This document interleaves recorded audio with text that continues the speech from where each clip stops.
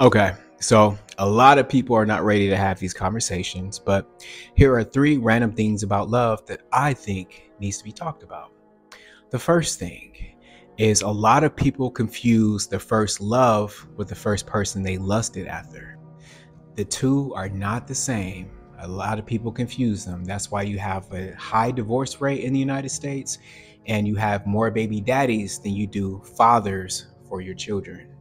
Oh, did I hurt your feelings? I know. But is it not true? Okay, moving on. Okay, second thing.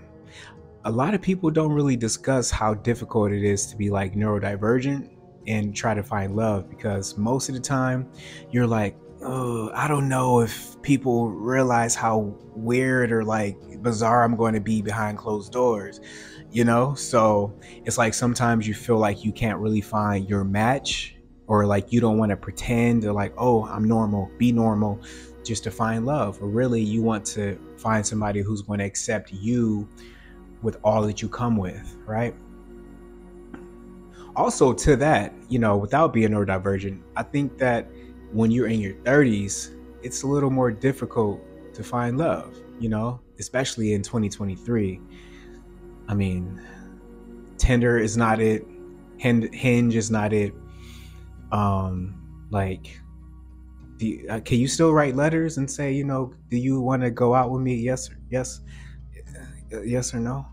Oh, that's why I'm single. Oh, anyway, the third thing is living together. Like, when do you move in with the person? Is it too soon? Like, and when you do move in with the person, it's like you're with them all the time. So I personally think that a lot of people would stay together longer if you had separate bedrooms, or I even know some people that have separate apartments. Either way, it's you want to be able to be yourself inside the relationship and not always be attached to the hip to that person. I mean, can I have my own room?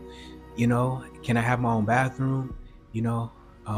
Anyway, it's not just a me thing, but I feel like as we progress in the years and millennials start to get older and the boomers start to fade away, that maybe this separate room thing is going to be the norm, or just wishful thinking. I don't know. Okay, and here's a bonus thing about love. You can find out more about your love language, the way you like to give love and receive love, based on your Venus placement in your natal chart.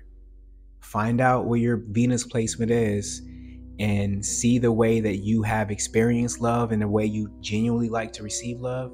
And I guarantee you those two things match up. Anyway, thanks for coming to my TED Talk. That's all for now. Love you. Bye.